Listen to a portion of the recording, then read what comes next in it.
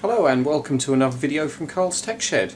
Well, as I explained in one of my previous videos, this is one of the items I picked up at the car boot sale the other day with the sole intention of doing a teardown on it. This is an Internet Surfset IBX200 by Bush. This was an Internet set-top box designed for TVs here in the UK.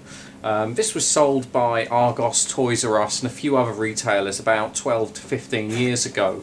It wasn't very successful, and in the end I think that a lot of the companies ended up more or less giving these away in order to get them off the shelves, simply because they weren't up to the modern standards of a computer even at that time. They were very basic.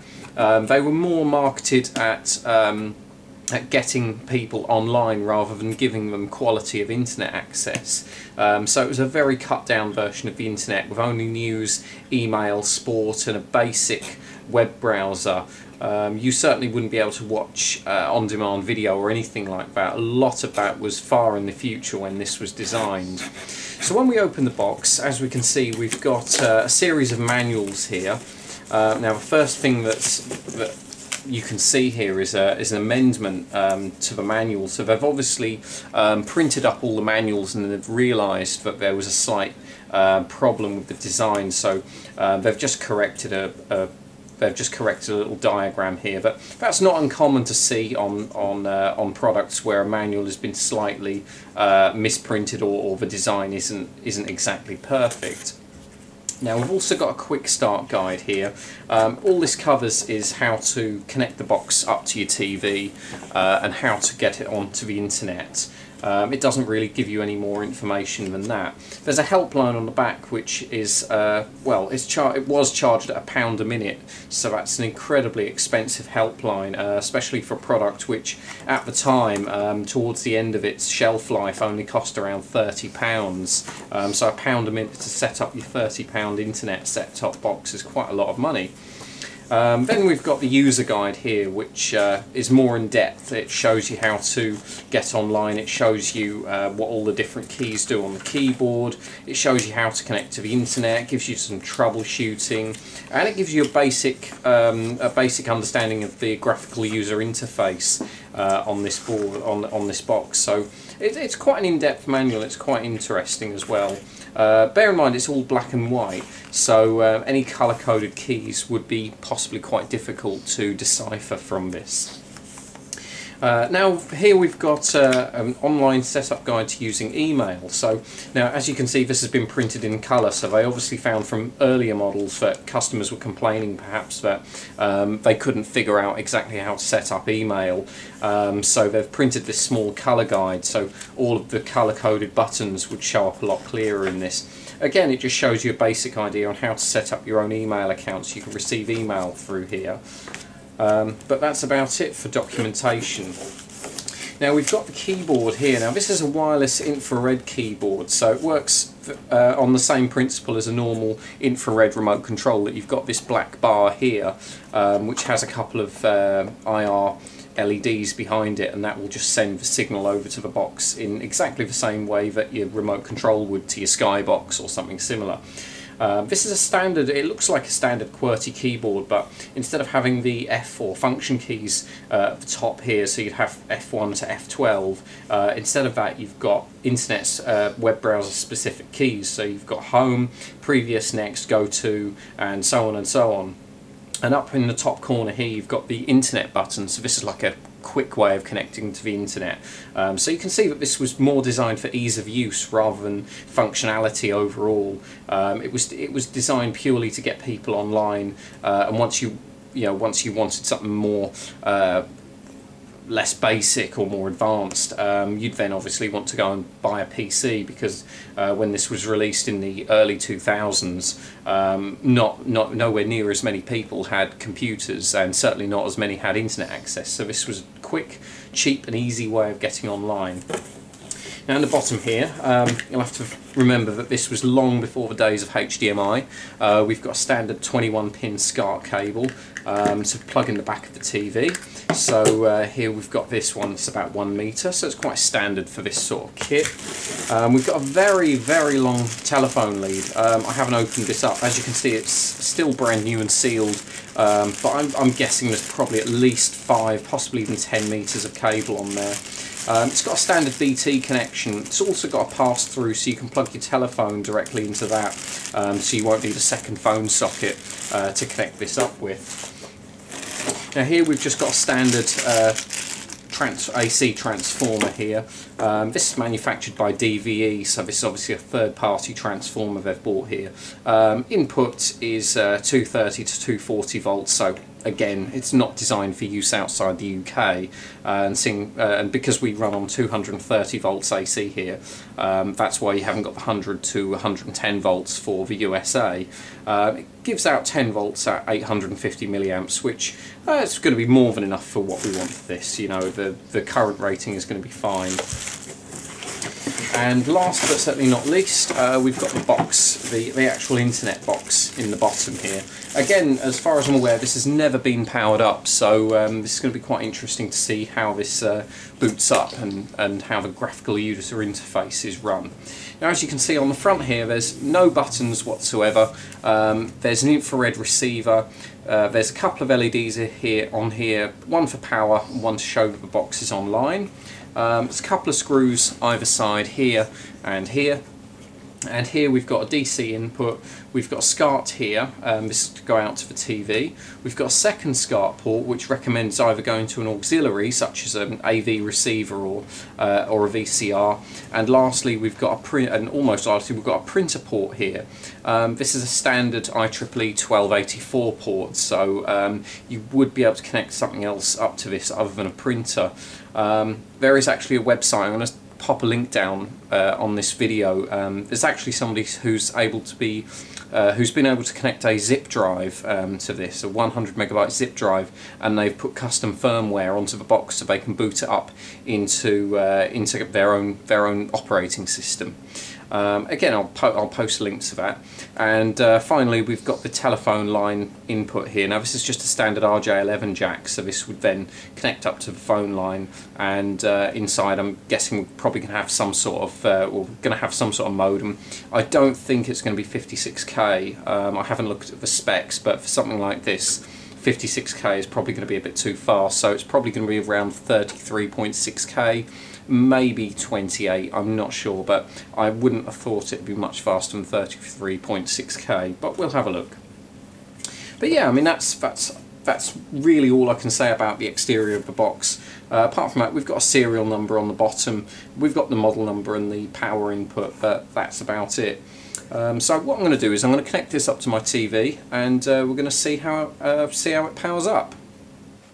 Well, now that I've connected the box up to my TV, I've also commandeered the telephone line cable from my fax machine, so we'll see if we can get online with this. I highly doubt it because, I mean, this box was made 15 years ago, but we'll see how far we get and we'll see what happens. So I've got the keyboard here in front of me, and what I'm going to do is I'm just going to press the internet key on the box, and you'll see that the LED goes green.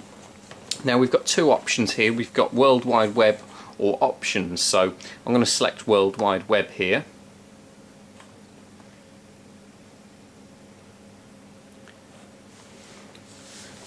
Right, well, it's dialing out. It's dialing out an 0845 number, so that's obviously here in the UK that's a semi-premium rate phone number. I think it's about 10 pence a minute or something like that. We'll see how long this takes to connect.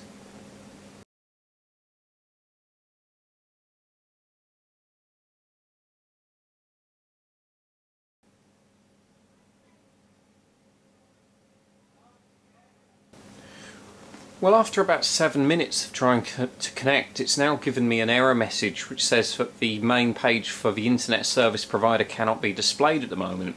It's now giving me an option to look at other websites, so let's see how it does with something simple like Google.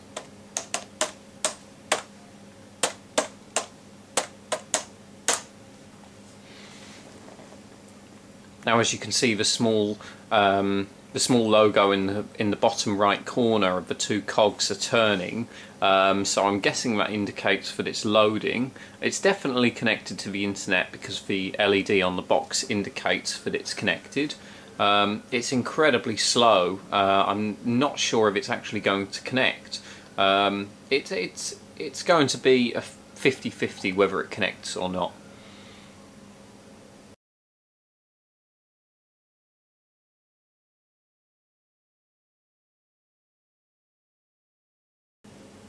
Yeah, after about 2 or 3 minutes of attempting to load that web page, it just kept turning and turning with the little logo, and nothing was loading. So I decided to end the loading, and I decided to go into the options to see what we've got. So this page here, you've got a few options. You've got text printers, telephone, call waiting, timeouts and copyright. So just out of curiosity, I thought I'd see what printers are supported by this. As you can see, the whole user interface is very large, and the reason for this is because this was designed for the old CRT TVs, which had a very low resolution compared to today's HDMI enabled full HD TVs. So obviously, because the resolution was a lot lower, you needed everything to be much bigger.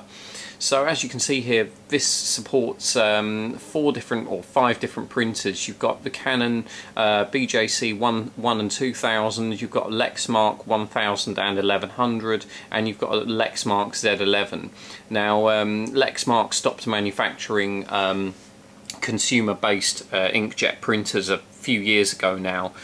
Canon, I think they still make a few, but I'm sure all of these models would be obsolete, and it's probably going to be incredibly difficult to get the cartridges for them. So I'm sure if you had any other printer, it's going to be practically impossible to connect it to this because it's only got a limited set of drivers. It does allow you to print in colour or black and white, so if you were on a budget and you didn't want to print everything in colour and you just wanted to print in black and white, then you can do that. So we'll see what else is on here. Let's go back out of this. Now, as you can see, we've got text, which is size and scaling, so you can select what size the text is on the screen. You've got some dialing options. Now, I was initially I was quite excited when I saw this because I was hoping it would give me the option to change the phone number that it dials out to, but unfortunately it doesn't. It just asks you whether you want pulse dialing or tone dialing and a few other options. On top of that, we've got whether you turn off call waiting. You've got automatic hang up, so if it's connected for a certain length of time and nothing is actually active, then you can have it disconnect from the phone line. And finally, we've got a few copyright acknowledgements here. As you can see, this runs RISC OS NC. The hardware is made by Pace Microtechnology 87 to 2000, and the browser is made by Ant Limited. There's several pages of information here. If anyone wants this information, I'll see if I can put a link up to it on the bottom of this video. But apart from that, there's not really much else I can show you because it's not actually connecting to the internet, and well, because this is an internet box, that's all it's designed to do. I don't have any custom firmware for this, so unfortunately that's all I can show you on the user interface. So what I'm going to do now is I'm going to turn it off, I'm going to unplug everything, and we're going to see what's inside it.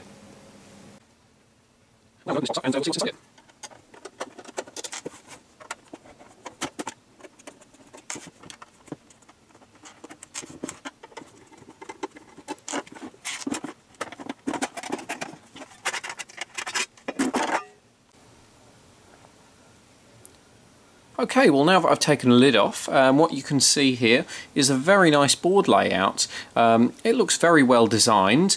There's one obvious bodge here which isn't too much of a problem because it's been bodged properly. As you can see here, we've got a very small resistor which is just going between 2 points, but what they've done is they've also put a piece of plastic underneath to insulate the component from the rest of the board, but also they've glued the component down to this as well, and this piece of plastic isn't going anywhere anytime soon. It's been properly glued down to the board, so it's possibly most likely the best way to bodge this if you have to.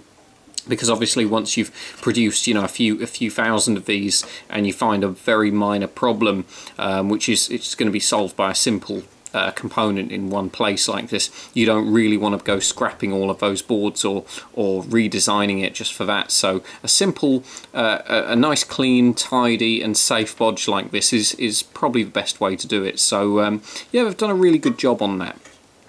Now we'll start over here at the power supply. As you can see, it's just a basic DC to DC converter, because the high voltage step down is done in the mains transformer, which sits outside the box obviously.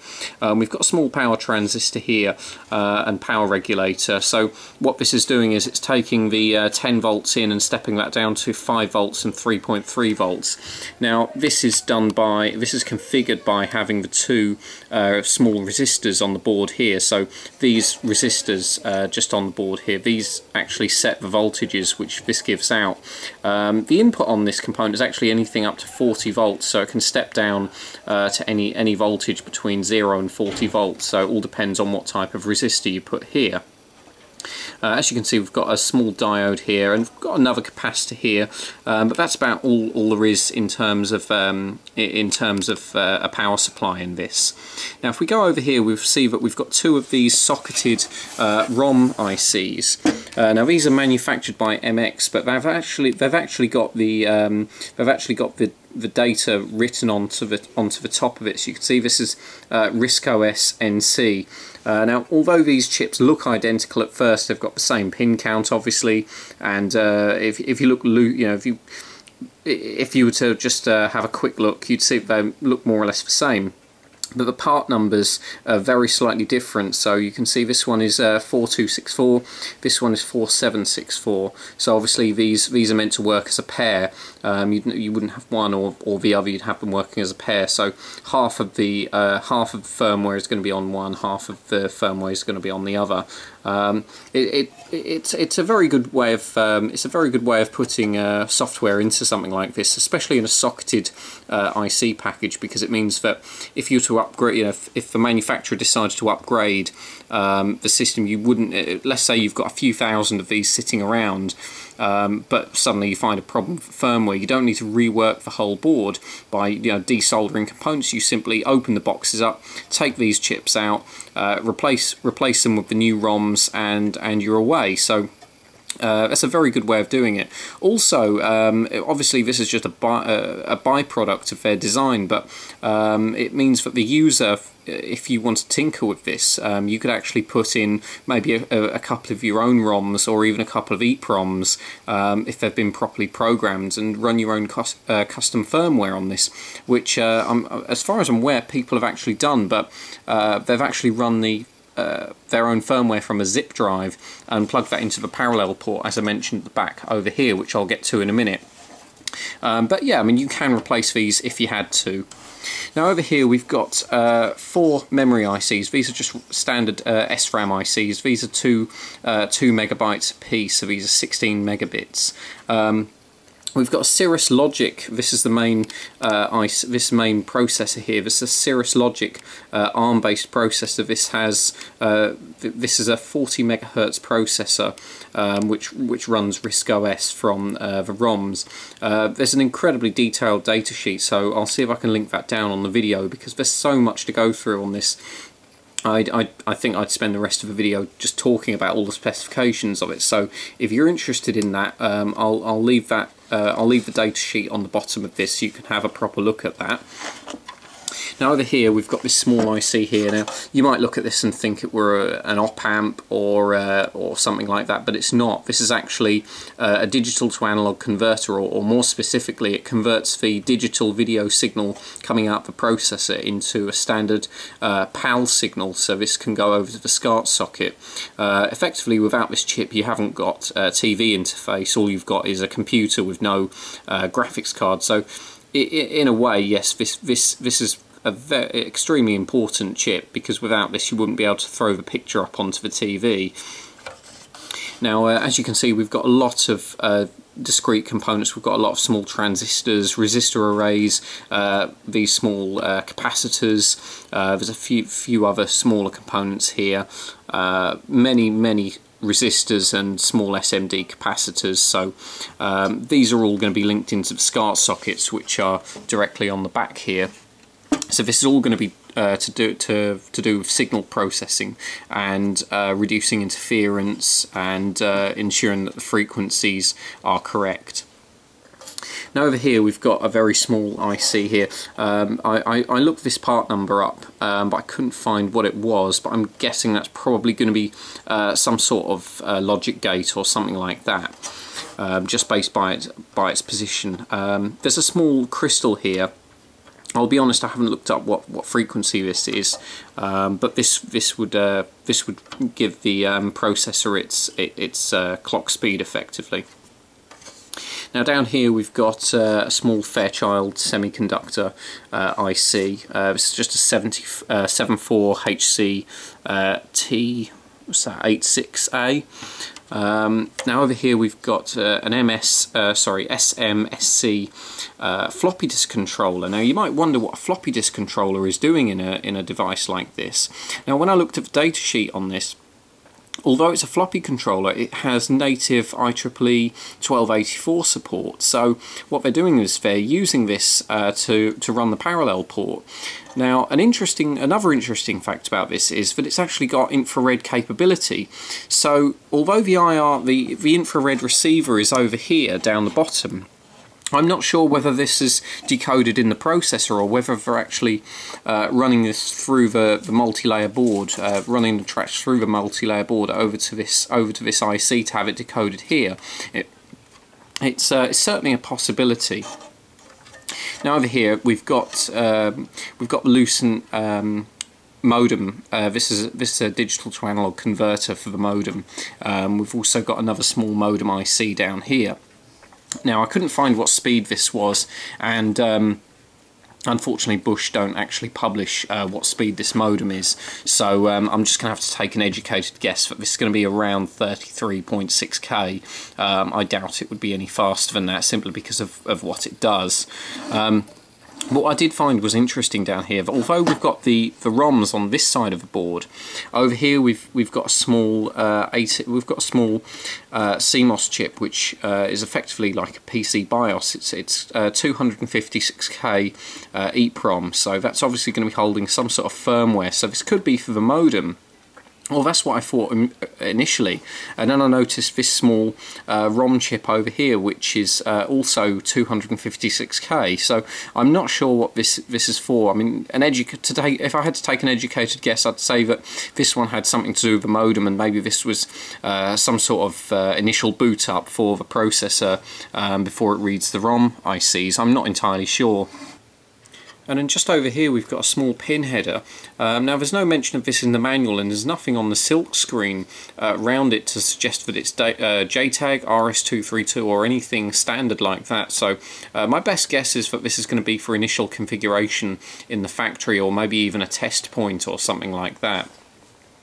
Now apart from that, we can have a look at the modem side of the board, which is again, it's incredibly well designed, even taking safety into consideration, because you've got a very large creepage distance between the modem components here, which are connected onto the phone line, and the rest of the board.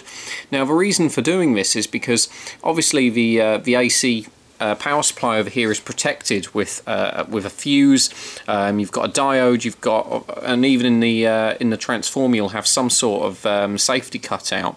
Whereas on the phone line, for example, if you were to get a power surge on the phone line, that could be anything up to several thousand volts. And you need to account for that when you're designing these, because the last thing you want is to have several thousand volts flowing into this, and then, well, obviously it's going to cause damage, but what you want to limit is the safety risk to the user. So what they've done is they've left a huge distance all along this board between any pins, any pin headers and any connectors. They've left a big empty space between those and the rest of the board. So if this were to fail, it's going to fail safely, which means yes, it's inevitable that it will cause irreparable damage to the device, but most importantly it's going to fail in such a way that it's going to cause a minimal risk to the user, which is very important when it comes to things like this. Now, apart from that, that's all I can really say about this. Obviously, I'm sure I'm going to have a few questions about it, and I'll do my best to answer those. But yeah, well, thanks very much for watching, and I'll try and get a few more teardown videos up very soon.